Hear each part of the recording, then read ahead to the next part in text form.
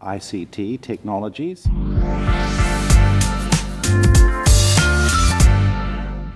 We're also confronted by the undeniable, I would say,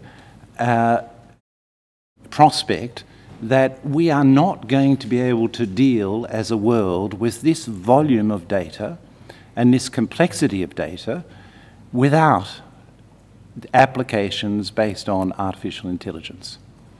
There is too much data. There are too much data. And the data is much more complex. It's linguistically much more diverse. And we can go a certain distance and have all gone a certain distance with conventional ICT technologies. It's very unlikely that we're going to be able to deal with all of this without relying on artificial intelligence-based applications in the future. So it's really, I think, extremely timely that we hold this discussion amongst all of the member states and the International Bureau to see how we can use ICT and the newer applications of ICT, AI, big data, analytics and blockchain, for example, to confront some of these challenges that are very obvious to us all in the field of intellectual property.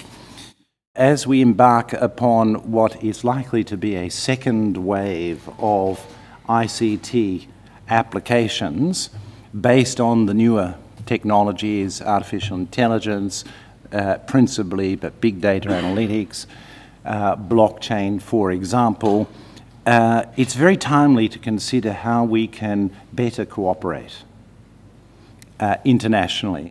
Cooperation will lead to greater efficiencies, it'll lead to a better use of resources, it'll lead to less redundancies, and it will lead also to greater quality.